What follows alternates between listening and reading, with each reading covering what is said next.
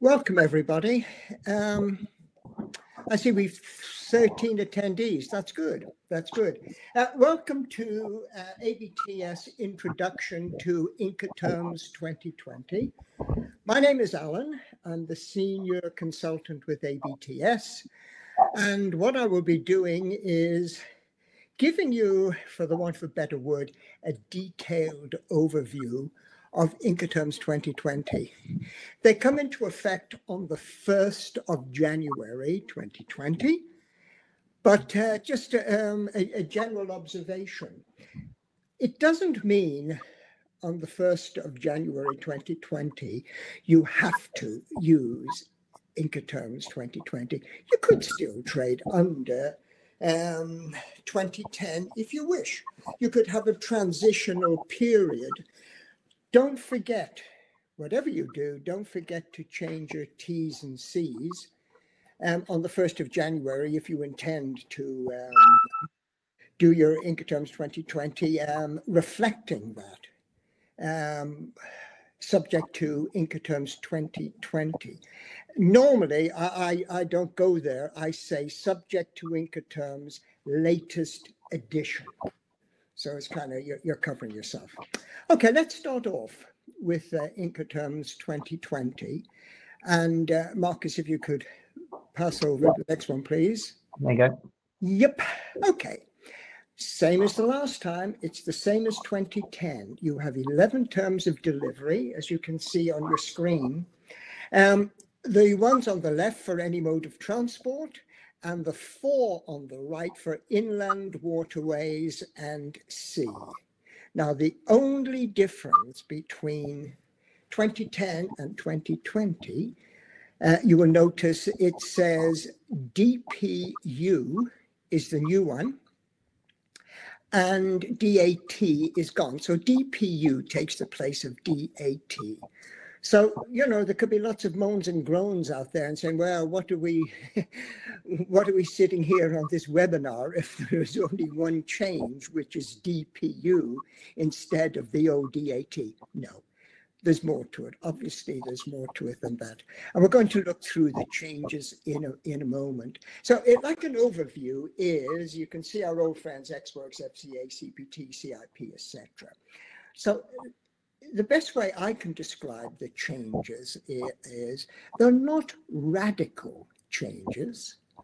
They're cosmetic changes with a radical change, obviously, with DPU. Okay. So if you go on to the next one, you will see on the next slide, please. Yeah. The central issue of any Incoterms, no matter whether it's Incoterms 2010 or 2020, the fundamental basics of Incoterms is to identify the place of delivery, the division of cost, and where the risk passes from the seller to the buyer, as it says on the screen. We never think on a day-to-day. We never have the luxury of sitting down in our office or in our office at home and sucking the end of our pen and saying, I'm shipping FOB. I wonder where the place of delivery is. I wonder where the division of cost is and where the risk passes. We don't have that luxury, but we should. So it's essential to understand that Incoterms full stop is about identifying the exact place of delivery where the seller delivers the goods to, and I'll explain why that's essential. The division of cost. Who pays for what? Give you an example. If I quote you CIF Tripoli, Libya, £20,000. What are you getting for that money? Obviously you're getting the goods, but am I shipping them? Am I clearing them through customs? You got to know exactly what is included in that £20,000. And when you know that, you can add the other related costs to the £20,000. So let's call those costs A. So the true cost to you in Tripoli or in your warehouse in Tripoli is £20,000 plus cost A's. And on that, you base a 100% accurate selling price, because all you do is you add your profit. End of story. So the division of cost, you must know that. You must also know, where does the risk pass from the seller to the buyer?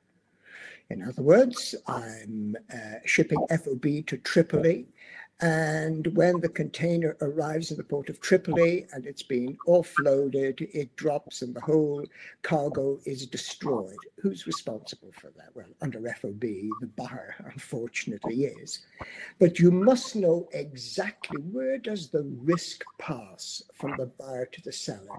Now, that is irregardless of Incoterms 2010 or 2020. So what we're going to do now is move on. Somebody is saying, would you please increase Alan's volume? So obviously, somebody out there isn't hearing me very well. I do apologize for that. There's much you can do about that. It's just picking up. Yeah.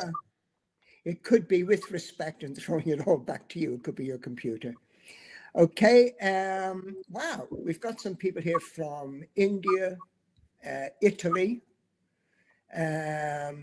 presently in Italy. Good, that's nice to know.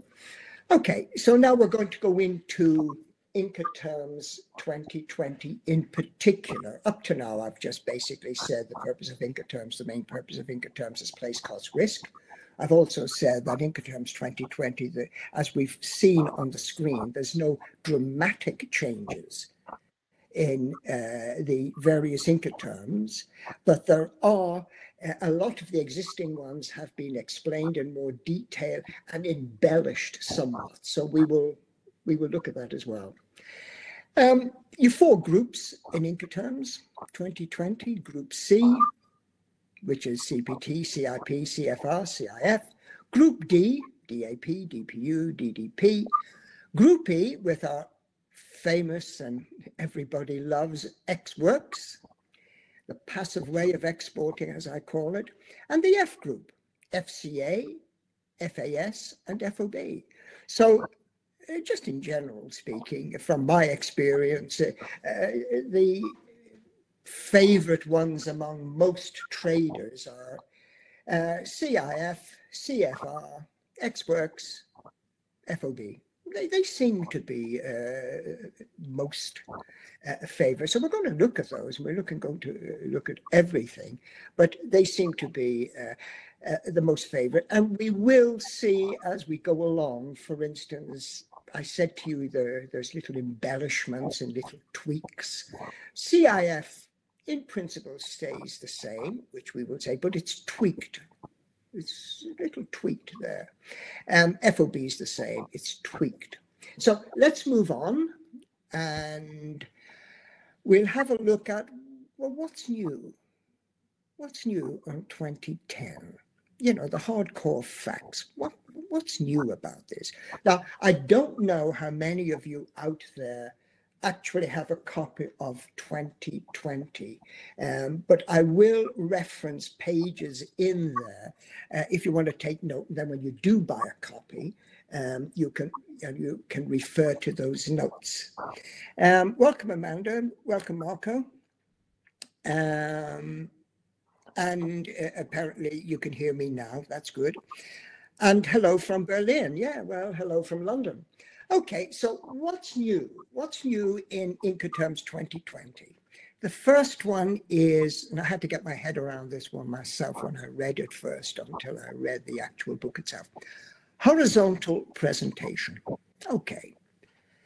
In Incoterms 2010 and the previous Incoterms, you had on the left-hand side of the page the seller's obligations, and on the right-hand side of the page, you had the buyer's obligations. Now, and they went A1, A2, A3, A4, and on the other side for the buyer, B1, B2, B3, B4. Now, in the old edition, 2010, you would have A1 on one side of the page, but B1 is not necessarily opposite it.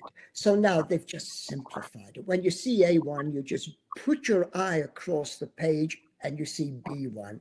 Hence, they use the word horizontal presentation.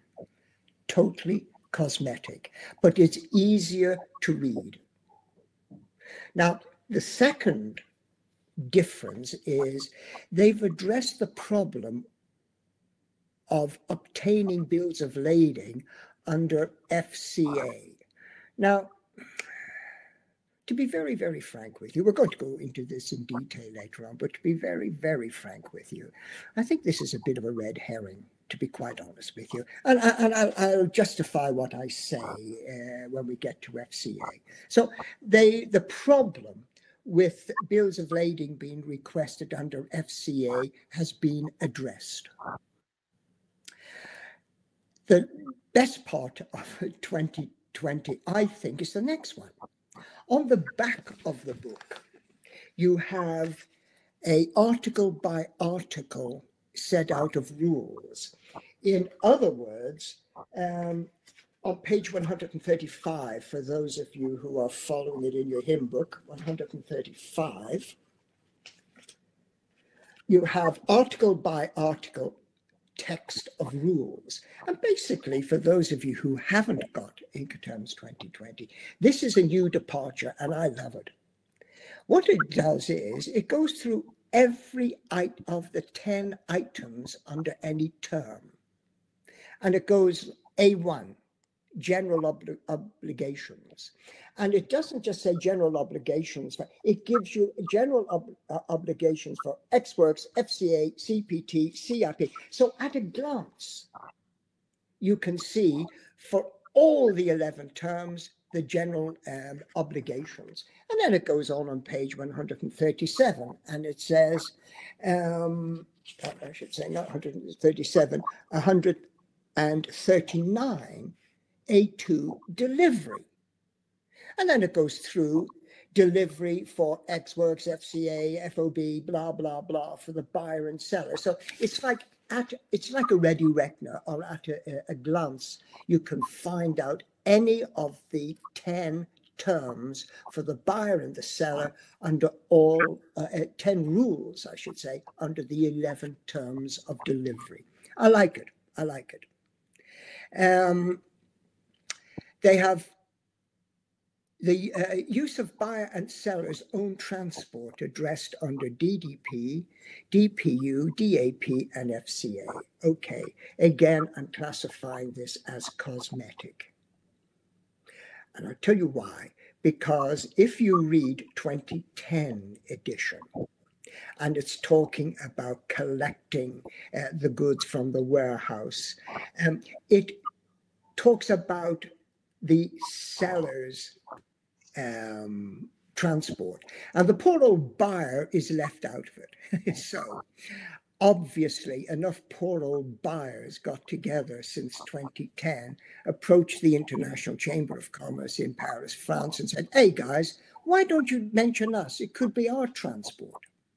So now what you have in 2010 is the recognition under DDP, DPU, DAP, and FCA that you could have the buyer's transport used as well as the seller's transport. So to me, that is slightly cosmetic. I'm not really bothered about whose transport goes in, but they have highlighted that. The big one, and I like it, is the next one. The buyer and the seller's cost obligations have been addressed. In 2010, it gives you a vague and general rule that the seller pays all costs up to the delivery point, or say on an FOB, and to include freight on, say, a CFR. In 2020, under A9 and A10, they actually go into it in detail, which I love. Because so many of my clients would say to me, can you make a list out, please, of my cost centers as a seller under FOB, which I would do, under DDP, or whatever the case may be. Now it tells you, it spits it out, and it says, these are your costs. Now, I like that. I like that. Okay. And as you can see so far, you know, these are to a certain extent cosmetic. Problems with verified gross mass. Okay, for those of you who are not aware of what a VGM is, it's this. We go into it in detail, and I will be showing you a PowerPoint on it, but I'm just giving you an overview. Since 2016, under SOLAS, which is Safety of Life at Sea, under SOLAS rules, it said, you can no longer ship a container unless it is first officially weighed, the full container is weighed, on a calibrated weighbridge. And you get a certificate or a receipt, a weight receipt, which you hand into the shipping line, and you say, this container and its content is within the regulated weight.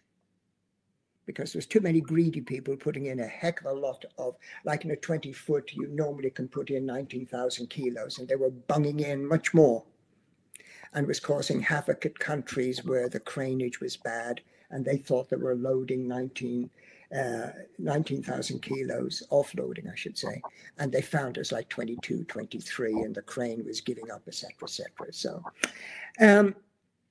they address the problem of VGM.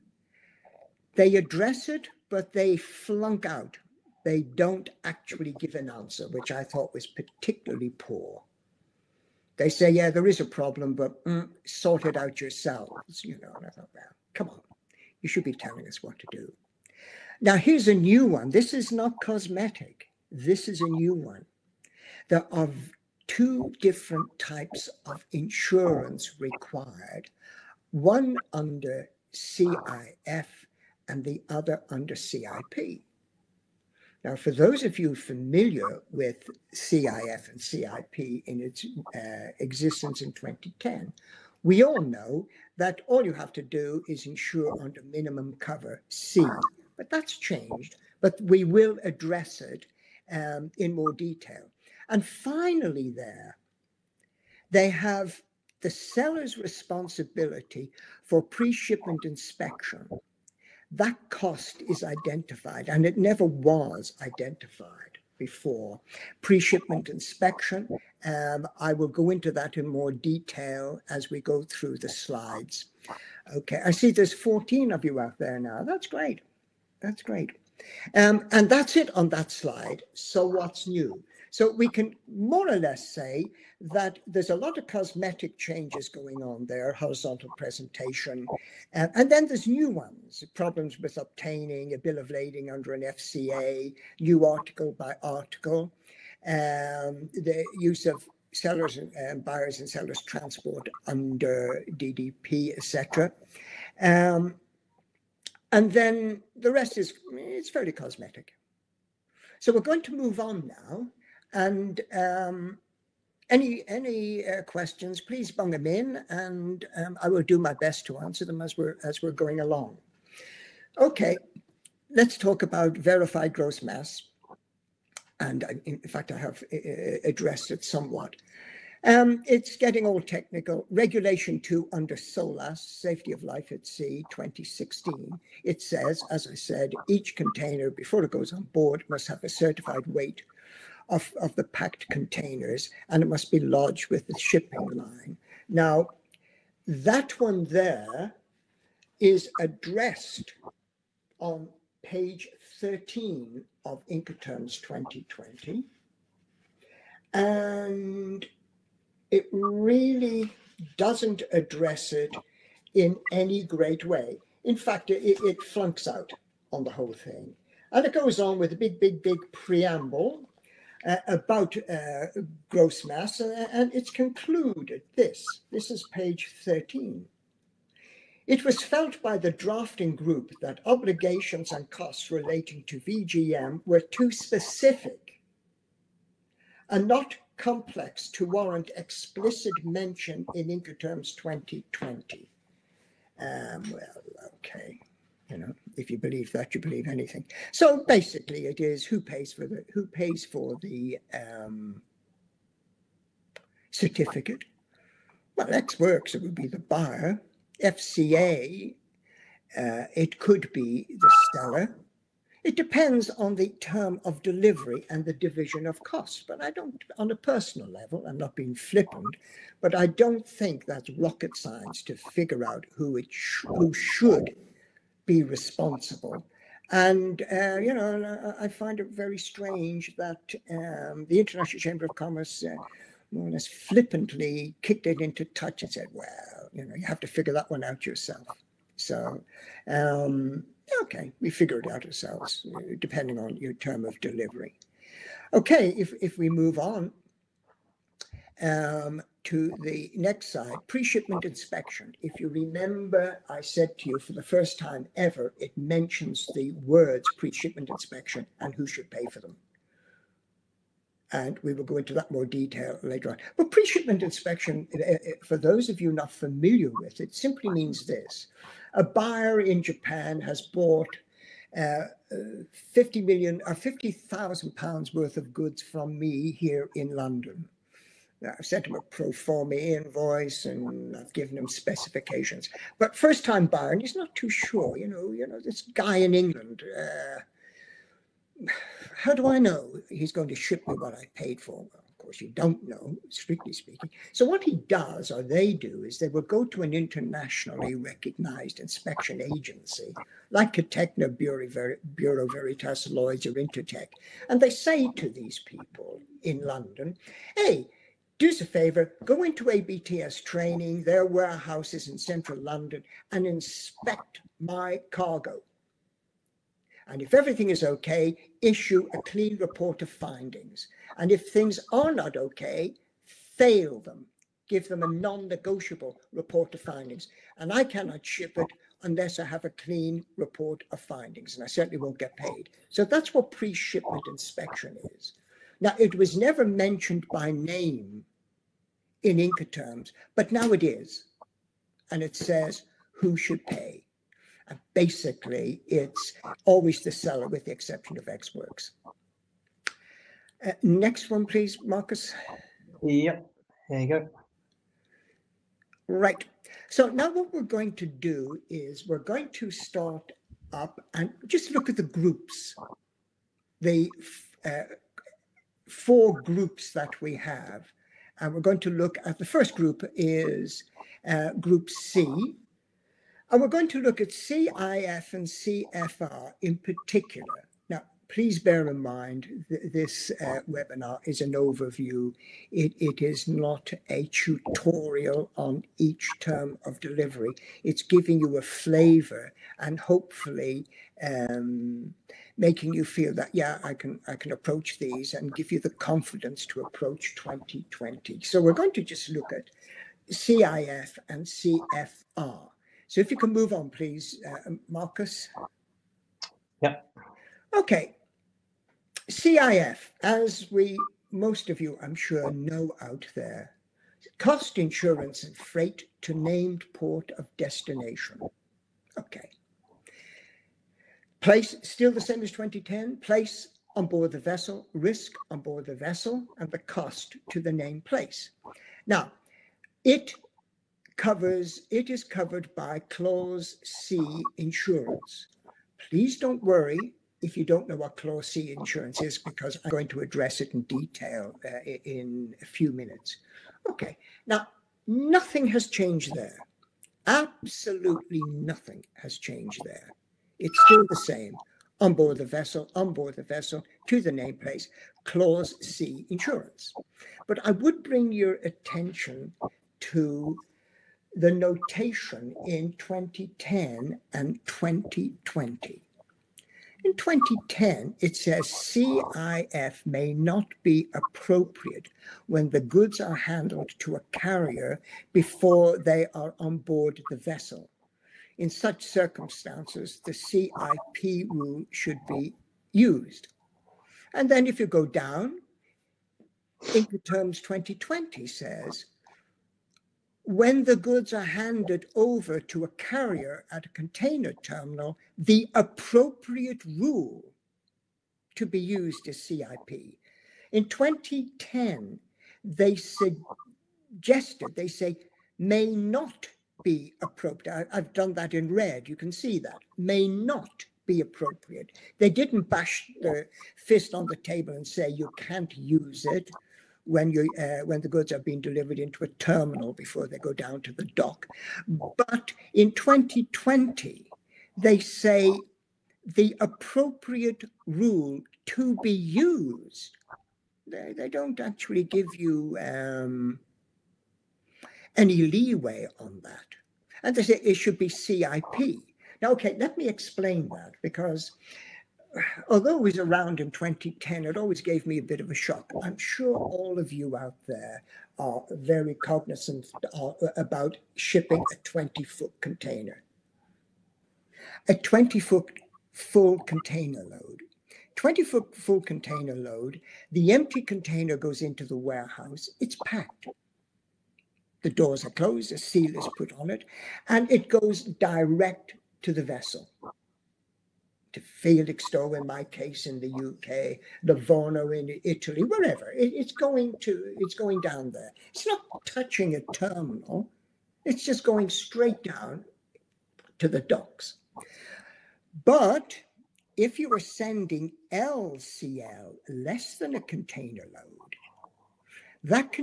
those goods might go on local transport from your warehouse in London, go to a container base in Birmingham, where they are stuffed in a container with maybe 30 or 40 more consignments. The container is locked, sealed, and sent down to the dockside. So that's what they're referring to when they say CIP might be the best. I have put in there LCL for LCL, because in both 2020 and 2010 and 2020, it can be very misleading, because the vast majority of people shipping in containers use CIF. And a lot of them so far who have never read it in 2010 have seen it in 2020 and said, oh my God, we can't use CIF anymore, we've got to use CIP. No.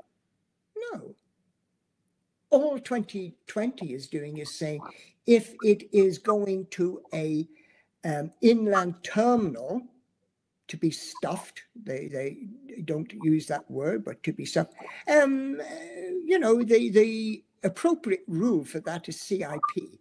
So the departure and the change from 2010 to 2020 is the wording, it's semantics, it's the wording. In 2010 may not be appropriate. In 2020, the appropriate rule to use is CIP, more firm, more definite. But I underscore this by saying, as far as I'm concerned, that is for LCL shipments. So that is a change. Now, if we move on, please, Marcus. We're going to talk about marine insurance, because remember I said marine insurance had changed, but under CIF, it remains the same, clause C. So you have marine insurance under CIF, minimum cover, clause C, and bingo, here's the new one. Marine insurance under CIP is all risks. Now, CIF and CIP in 2010 were the same. Clause C, minimum insurance. So this is brand new, and this could catch somebody out if they don't read the book of words, if they don't read 2020. Because under 2020, CIF and CIP have their own cover, where before they were both minimum cover. So what we're going to do is we're going to look at all risks and minimum cover, so you have an idea. If we could move on, please. Marcus, there we go. Yeah. Now, clause A, which I haven't put up here, clause A is known as all risks insurance, which is self-explanatory. You're insured for everything. You name it, you're insured. But of course, like all insurance, our private insurance, our house insurance, our car insurance, there's always the small print. So there's exceptions. under Institute Cargo Clause A, B, or C. And they have lots of exceptions like insufficient packing, etc., etc. But Clause A is very, very easy. All risks. This consignment is insured for all risks. It's the Rolls-Royce of marine insurance.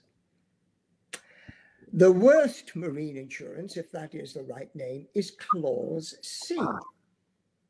You're not covered for all risks. You're covered for specific things only. And you can see on your screen, on Clause C, you get cover for fire and explosion, stranding of the vessel or grounding of the vessel, capsizing or overturning of the vessel, derailment of a land conveyance, collision other than water, discharge at the port of distress, and jettison of cargo overboard. Now, I'm just going to zoom in very quickly on two, let you know what they are. Discharge of a cargo at a port of distress. A port of distress is this. You're going from country A to country B, and you're insured under Clause C, marine insurance. But you can't, the vessel cannot get in to the quayside at company B. It could be the cranes have broken down, the actual quayside is silted up. It can't get in there.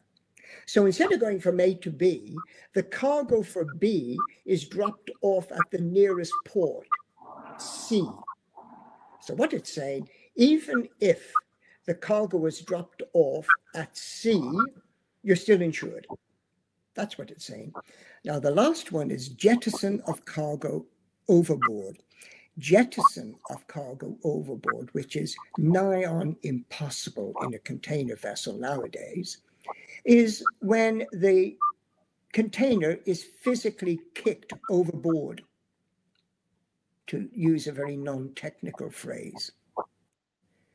And that is if a container has a hazardous cargo and it ignites, or the cargo inside is shifting, and that container is in danger of endangering the vessel and the other cargo. In theory, it's kicked overboard.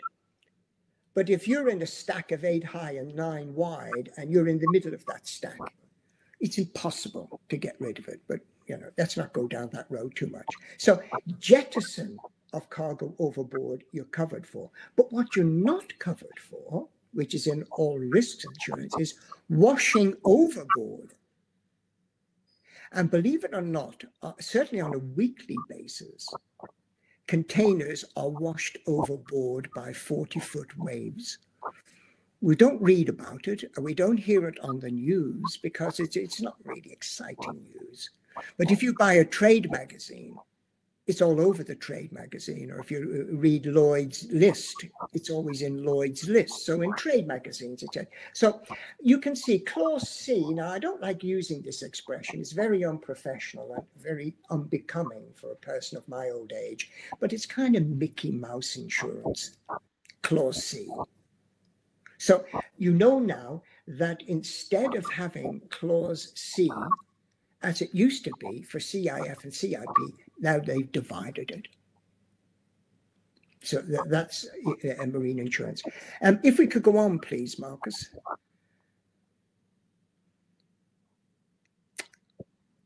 Okay.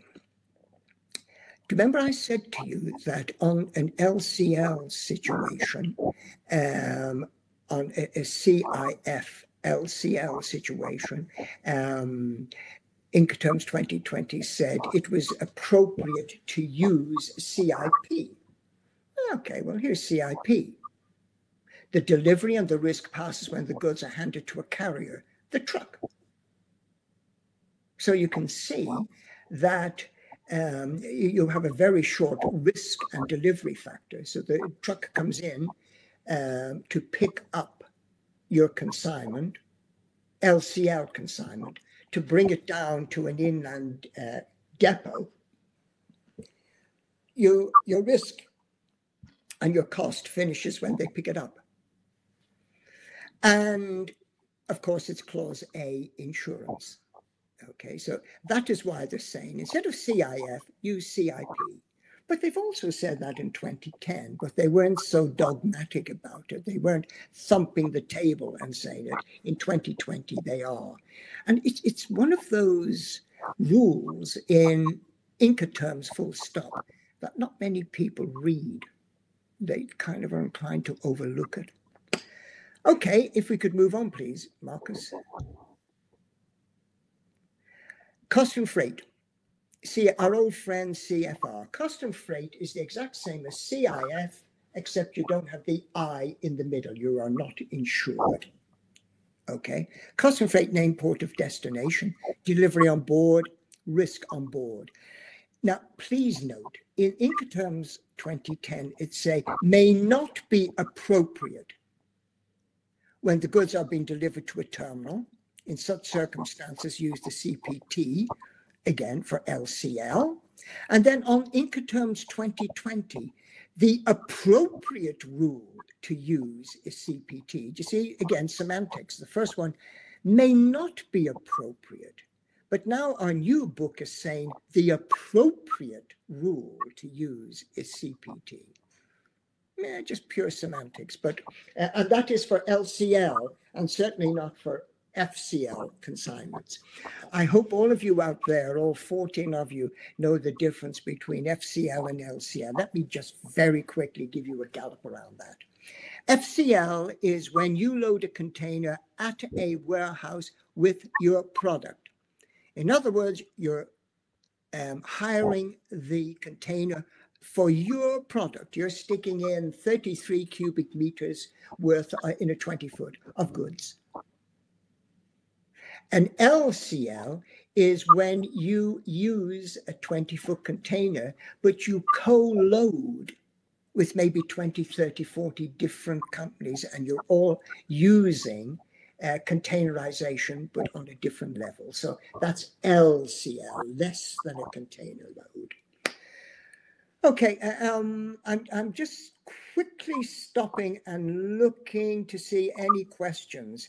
Either you haven't a clue what I'm saying because I'm not very good, or I'm very good and you understand everything. But I've no questions coming in. That's fine. If you have any questions, please put them in. And please don't preempt your questions by saying, I don't want to write this down because all the other 13 people will know the answer and I'm the only one who doesn't. Trust me, they won't.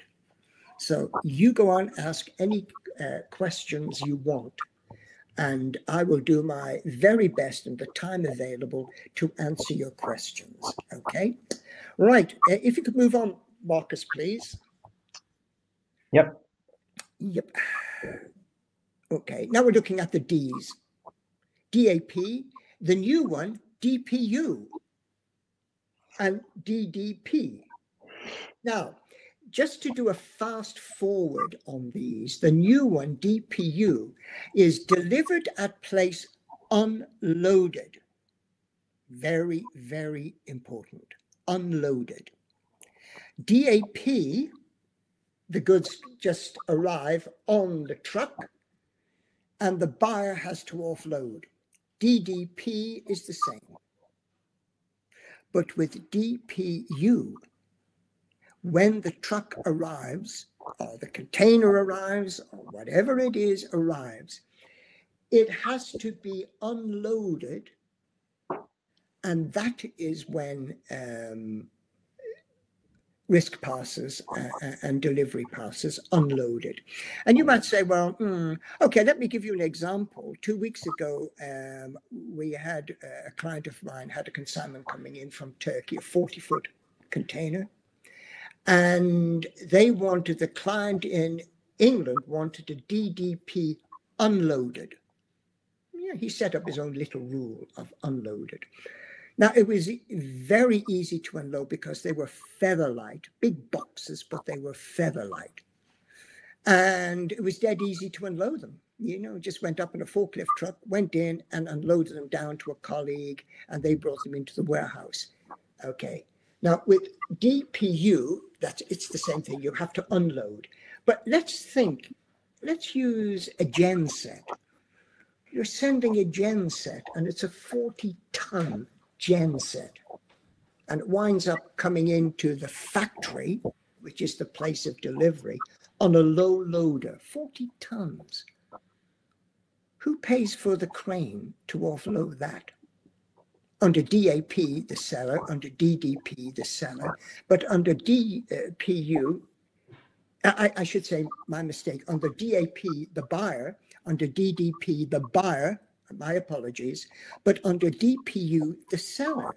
So the seller in England has to arrange through the buyer in Tripoli, Libya, for a crane to be there to offload the 40-ton gen set.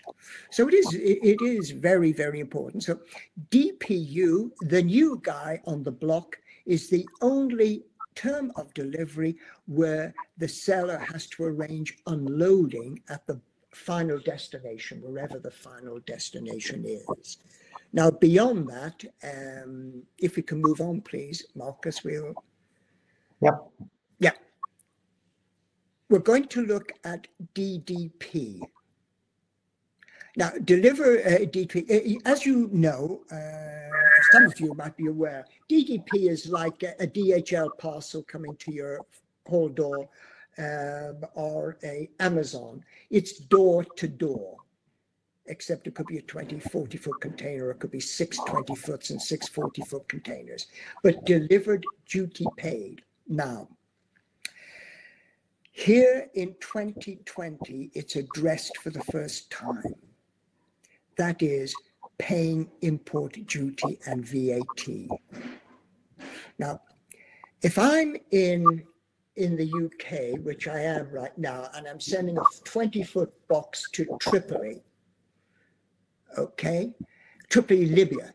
I'm sending it down into Sebha, which is kind of in the middle of Libya, and it is DDP Sebha.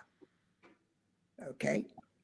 Now, when it hits Tripoli, if it's going into the port of Tripoli or Benghazi for that matter, it has to go through customs. Now, by a show of hands, could you please put your hand up and tell me how much is the import duty for a 40-foot container of men's shoes into Tripoli or Benghazi? None of you know, including me. So when you're doing your costings for a DDP, it can be very, very, very, excuse the word in the vernacular, dodgy, because you've got to make sure in your selling price includes customs clearance fees in Tripoli and import duty in Tripoli. So 2020 recognizes this, and it says if the seller cannot secure customs clearance or import license formality in the buyer's country, DAP or DPU rule should be considered. Not thumping the table and saying you've got to do it, but should be considered. I think that's a very, very, very good piece of advice, because I always find my clients, when they're shipping DDP and they're asking for advice, you know, I'm always in nervous mode, because if I don't get every cost center, including import duty and on carriage and local taxes, if I don't get those right, I don't think they would use me again as their consultant. But this way you can circumnavigate that by saying, we'll do DDP, yeah, no problem, but we want you to organize customs clearance and pay VAT, or we'd go down the DAP, DPU road. Okay, everyone? Right, if you could move on, please, Marcus. Just the new rule, DPU, delivery at name place unloaded, risk named place, and the costs, I've put this in for the first time, as per A9 and B9 in Incoterms 2020, because A9 and B9 for the first time, as I said when I introduced the new 2020, actually tells you the costs in detail. So I love that. It saves me telling all my clients and writing out the cost for them. I just say go to A9 and B9, depending whether you're the buyer or the seller, and you'll find your costs. Okay, if we could move on, please. Yep. Okay, I'm going to XWorks now. Our old favorite XWorks. Everybody loves XWorks, the passive way of shipping. You don't have to ship. You don't have to know the first thing about where Tripoli is or where La Spezia is or anything. You don't have to know that because you are selling extra warehouse. And it's up to the buyer to do everything. It's the passive way of exporting. Now, first of all, it doesn't have to be your warehouse. I could be in London and I'm selling from a warehouse in Liverpool. So it'd be XWorks Liverpool, although I'm down in London. So it doesn't have to be on the seller's premises. But there's always a sticking point, particularly here in the UK. If I'm selling XWorks and my client, again, is from Libya and he wants something to bring down to Sepha, he's bringing some pipe fixtures down to Sepha, and he's buying X warehouse London Central. Now, I know and he knows that he's going to organize these with his clearing agent or his freight forwarder, and they're going to air freight them. So strictly speaking, I'm saying, well, I don't VAT this guy because they're going out of the country. Now, there's always been this big dilemma. Should I VAT this guy? And if the VAT man asks me, prove they've gone, I can't. If I can VAT him, I should say. And then when he gives me proof, I will give him his VAT back. That's messy. That really is messy. Nobody wants to deal with a company who does that. Or should I zero rate him? And then if the VAT man asks me to prove that they went out of the country, by then I'll be able to get some bit of paper from them. That was the general way people went about it, okay? So if for zero-rated invoices, you need proof of export. And the proof of export from the UK, now I appreciate you're not all in the UK, but for obvious reasons, I can only speak about the UK, is in HMRC, Her Majesty's Customs, Note to 703, as you can see in your screen. I'm getting very technical here. Section 7.1, it says quite simply this. If you're selling XWorks and you can get your hands on a copy of an airway bill or a bill of lading from your buyer, bingo, you're okay, you can zero rate them. That's the point I want to make. And in 2020, I think they make a bit of a pig's ear about it. They go on about, you know, it's so hard getting a proof that the goods have left the country. Well, I don't think they do personally, but who am I to say that against the International Chamber of Commerce? Okay, Marcus. Okay, as I say, X warehouse is place X warehouse, risk X warehouse. If you could move on, please, Marcus. Okay, and the full F group is FCA, free carriage to, FAS, free alongside ship, and FOB, free on board. Could you please move on, Marcus? No. Okay, I want to address free on board. Free on board, as we all know, is the places on board the vessel, the risk is on board the vessel, and the cost is to on board the vessel. Now, Incoterms 2010 said, FOB may not be appropriate when the goods are delivered to a container base, LCL, our old friends, LCL. Incoterms 2020 says, FOB is not the appropriate term to use when the goods are delivered to a terminal, a container terminal. And what they are saying, and which you cannot see there on your screen, is you should use the FCA rule.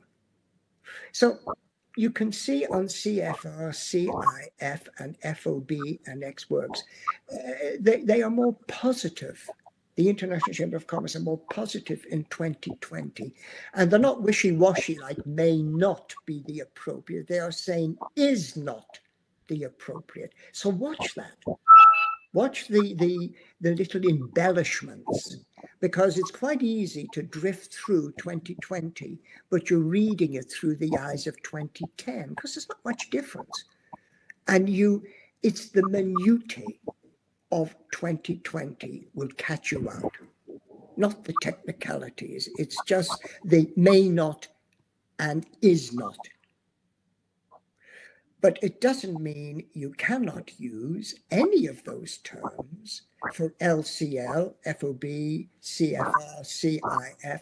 There's no reason you can't use them, but they're saying it prolongs the agony of the risk. That's all they're saying, and cost. Okay, if we could go on, Marcus, I'm about to finish. Oh, that's it, yeah. Yeah. Okay, folks. Thank you, all of you, 14 of you, for listening to me. Now, what I set out to do is give you an overview and to allay any fears that you might have that 2020 is going to be, oh my God, this is going to be difficult. No, it's not. 10 of the 11 terms are the same. You've got one new one, DPU. But in those 11 terms, there are certain ones that have been embellished. Watch the small print. That's all I have to say to you is watch the small print. I'm going to finish there, and I'm going to thank you all for your attention and for joining us. You're welcome, Brit. What I would say is, and this is the sales spiel at the end of this small course. As you know, we are running our online, or I hope you know, we're running our online international trade course. At the moment, it's closed for applications. We just do it in tranches. We open it up and then we allow so many people in. Then we close it for about 6 weeks. We're just about to open it again before Christmas. It certainly won't be opened until after Christmas. So if you are interested in looking at international trade from a wider angle, about bills of lading, airway bills, etc., letters of credit, negotiating skills, please go on to our website, abtslogistics.co.uk, and just have a look at what we do. And if you find it interesting, you may join the course. If you have any questions about the course, contact me and I'll be only too happy to answer your questions. So I'm going to close down here. Oh, yes, indeed, David. The course will be updated to include Incoterms 2020. It has to be. So on the 1st of January, on the next tranche, you will have a couple of tweaks on the module on Incoterms, bringing us up to date. So in one, David, yes, it will be. It has to be. We couldn't run a course that's out of date. So yes, it will be. It will be. And don't forget, with the course, you get a free helpline, which can ring any time. So if you're not too sure of your Incoterms, even after listening to me here, don't worry, because you've got a free helpline. I'm going to say goodbye. It's 10 to 7 in the UK, so I'm going to say good evening. Thank you for attending this very, very fast webinar on Introduction to 2020. I hope you all enjoyed it. Thank you, Ali. Thank you, Amanda. And best of luck to you, and enjoy the rest of your evening. Thank you. Bye-bye now.